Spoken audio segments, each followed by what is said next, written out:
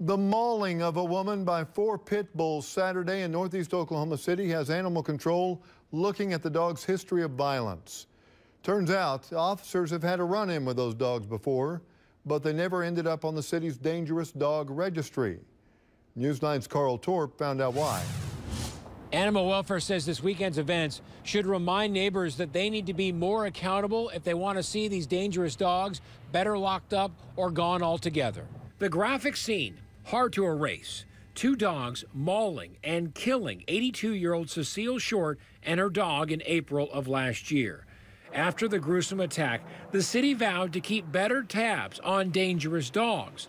And since August 2017, a registry has been kept. Every year they're going to have to register their dog, let us know where they're living, and let us know if the dog is still with them.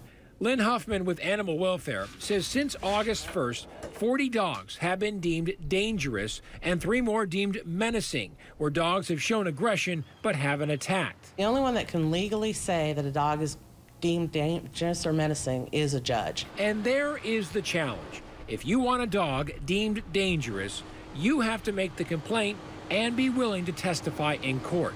And that's where Huffman says folks get reluctant. A lot of people want to try to be the good neighbor, you know, and keep the neighborly things open, and that eventually might end up putting them in danger. Animal Welfare had previously been called on the dogs who attacked Terry Cosby this weekend. Someone was actually bit. And the bite victim did a failure to confine at that time. Failure to confine, though, never got the case in front of a judge and never got the animals removed from the neighborhood.